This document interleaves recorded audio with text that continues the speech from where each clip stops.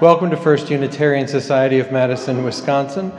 This is one of 2 weekends each year when we shine a light on the role music plays in our worship. These are our all-music services. I am Drew Collins, music director for FUS, and I'm joined today by the worship team of Reverend Kelly Asbruth Jackson, My colleagues in the FUS music program, Assistant Music Director Linda Warren and Heather Thorpe, and the FUS Children's Choir, Teen Choir, and Combined Adult Choirs, with technical support by Daniel Carnes and Stephen Gregorius. The vision of FUS is growing souls, connecting with one another, and embodying our UU values in our lives, community, and world. For those worshiping with us in person today, it's a joy to be with you. While in our buildings, we do ask that you wear your mask, unless you're preaching, and that you not sing along with the hymns, though we do invite you to hum. Immediately following the postlude, for everyone's safety, we ask that you exit the building. For those joining us virtually today, we're so glad to have you with us, and we hope you join us for our virtual coffee hour immediately following our service.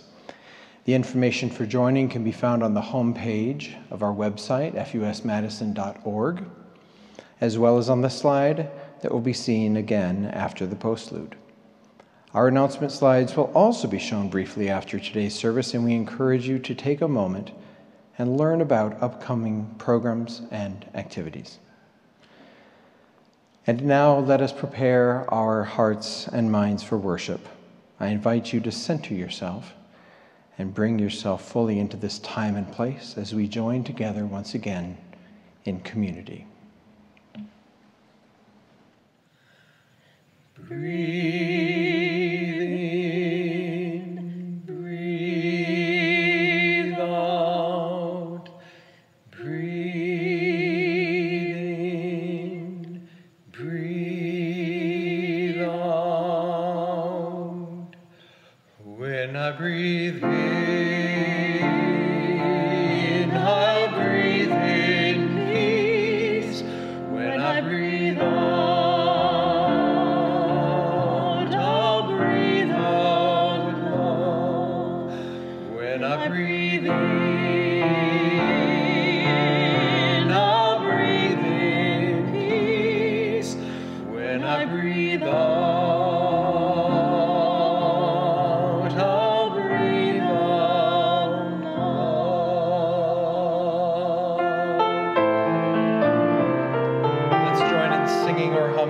hymn number 57, All Beautiful the March of Days.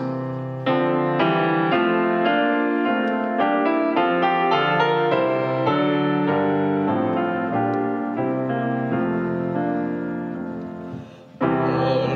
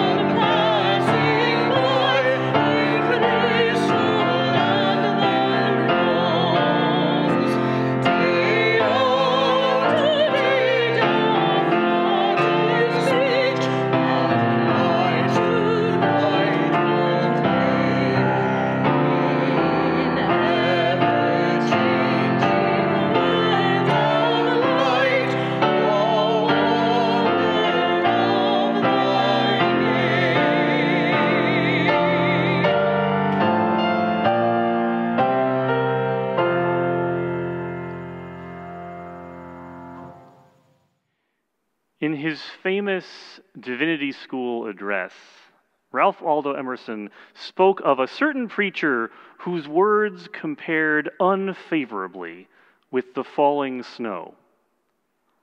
I once heard a preacher who sorely tempted me to say I would go to church no more. Men go, thought I, where they are wont to go, else had no soul entered the temple in the afternoon. A snowstorm was falling around us. The snow was real, the preacher merely spectral. And the eye felt the sad contrast in looking at him, and then out of the window behind him into the beautiful meteor of the snow. He had lived in vain. He had not one word intimating that he had laughed or wept, was married or in love, had been commended or cheated or chagrined. If he had ever lived and acted, we were none the wiser for it. The capital secret of his profession, namely to convert life into truth, he had not learned. What might not be obvious from the text, but what most of Emerson's audience almost certainly knew by implication, is that this anonymous minister wasn't actually anonymous. He was Barzillai Frost, then less than 2 years into his settlement as the minister of the First Parish Church in Concord, Massachusetts, where Emerson was a member. More than once, I have thought with sympathy about that poor soul who, while only trying to perform the challenging duties of his office, made his ignominious way into one of the most important documents in Unitarian Universalist history. I have worshiped at the First Parish in Concord, and can report that none of the present or future successors to Barzillai should ever suffer such an unflattering comparison again. This is because at some point in the last 150-odd years, the good people of Concord saw fit to plaster over the window behind their pulpit.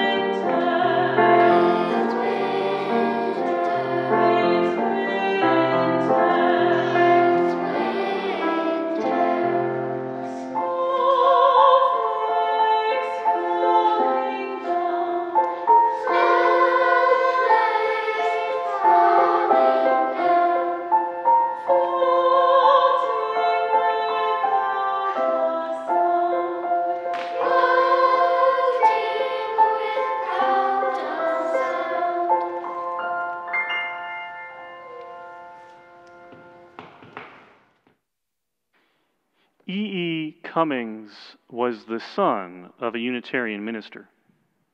His poetic style plays with metaphor and structure to the point of both irreverent nonsense and a deeply reverent mysticism. Here is one of his poems.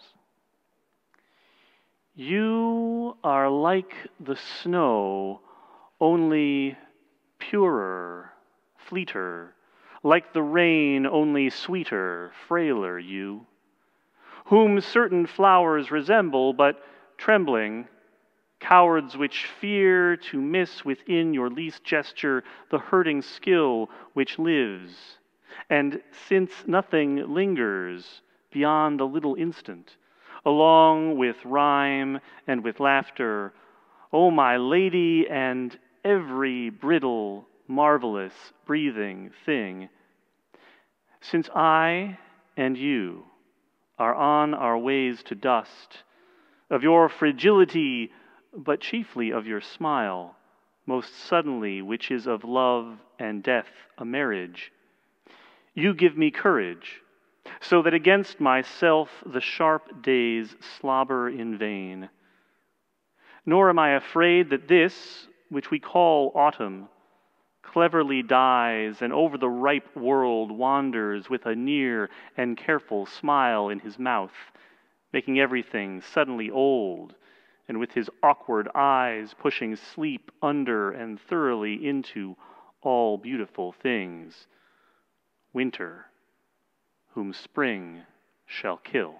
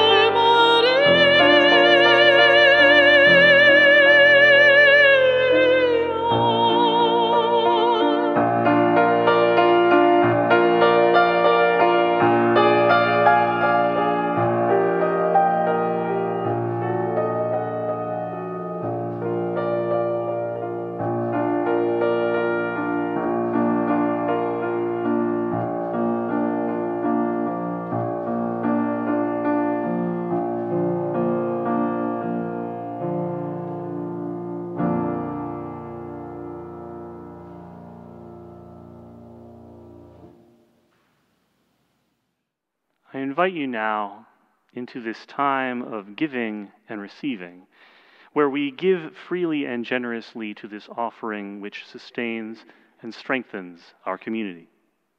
As is our custom, today's offering in its entirety will be dedicated to the ongoing work of the music program and the work of the professionals and volunteers who, week after week, help to animate and energize our spiritual community with a reverent, joyful noise.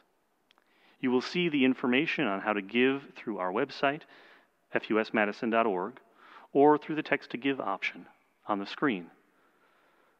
Thank you for your generosity and your faith in this life we create together.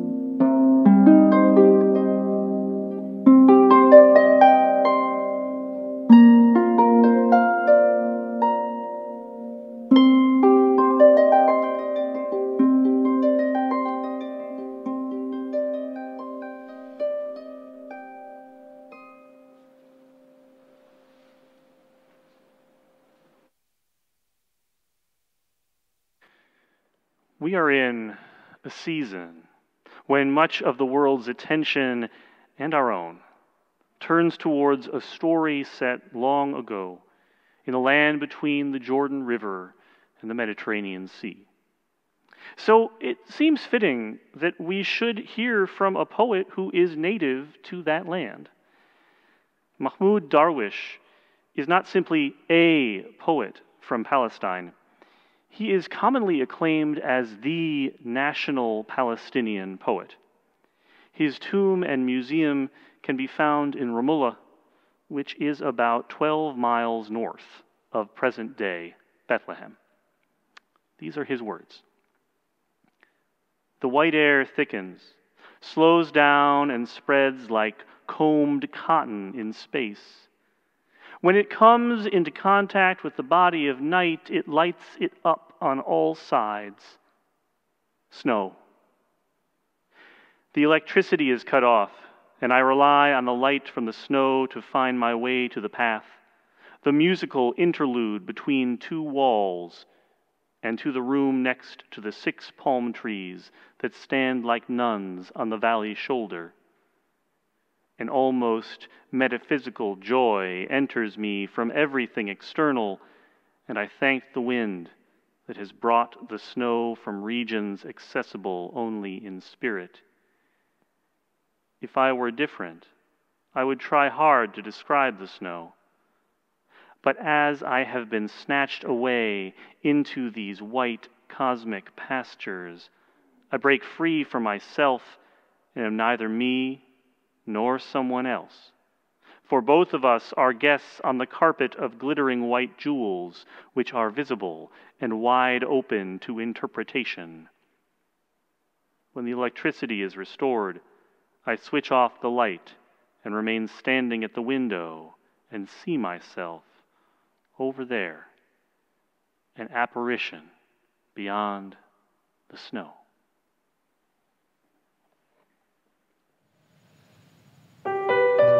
Please join us as we sing hymn number 232, The Hills Are Bare at Bethlehem.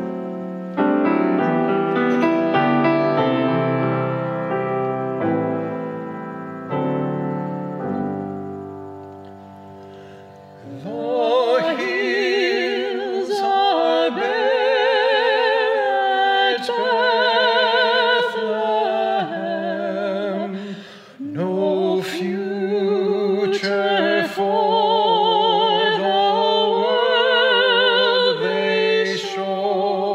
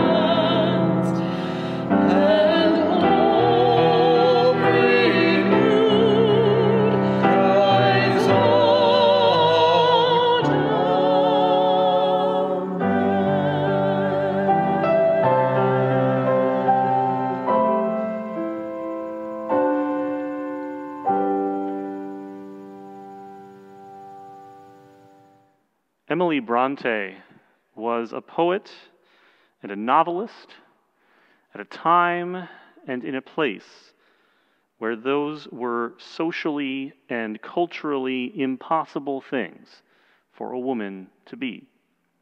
Yet she and her sisters, Charlotte and Anne, persisted in writing, publishing their work under assumed names. In this poem, Emily imagines her own imprisonment. We might think of many reasons why. But she finds solace and comfort in the falling snow. O transient voyager of heaven, O silent sign of winter skies, what adverse wind thy sail has driven to dungeons where a prisoner lies? Methinks the hands that shut the sun so sternly from this morning brow might still their rebel task have done and checked a thing so frail as thou. They would have done it had they known the talisman that dwelt in thee, for all the suns that ever shone have never been so kind to me. For many a week and many a day my heart was weighed with sinking gloom when morning rose in morning gray and faintly lit my prison room. But angel-like, when I awoke, thy silvery form so soft and fair, shining through darkness, sweetly spoke of cloudy skies and mountains bare. The dearest to a mountaineer who all life long has loved the snow that crowned her native summits drear, better than greenest plains below.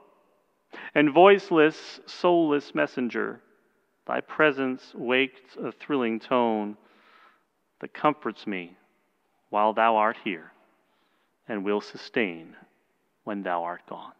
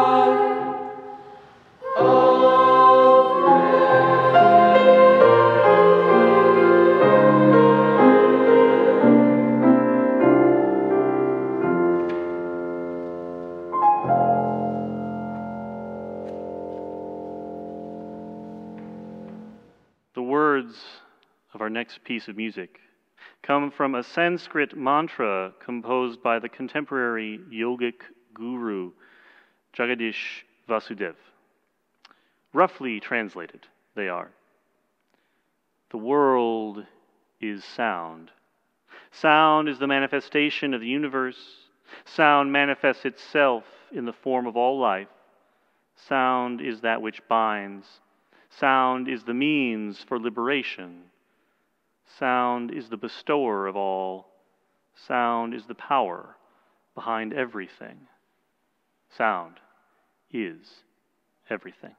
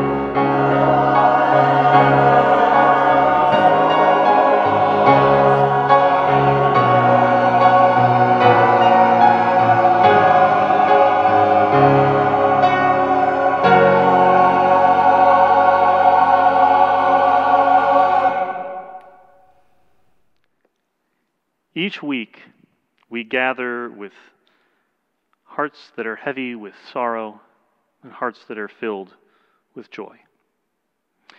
We come together to share these sorrows and joys, knowing that they are held in the love of this community. Today, we light a candle of sorrow and memory for Linda Katowski, who passed away on December 6th. Linda was a longtime member of the Society Choir, and we will miss her warm smile and welcoming presence among us. A memorial will be held on Sunday, December 19th at 2 p.m. here in the Atrium Auditorium. We also light a candle of sorrow and concern for all those affected by recent storms in Kentucky and Tennessee, particularly those who have lost their lives. Our thoughts also go out to those who have lost their homes or livelihoods. In addition, we light a candle of celebration and solidarity with the workers of one particular coffee shop in Buffalo, New York, who voted this week to form the first union at any Starbucks store in the United States. And we light a final candle for those joys and sorrows that remain in our minds and hearts, unspoken in this space.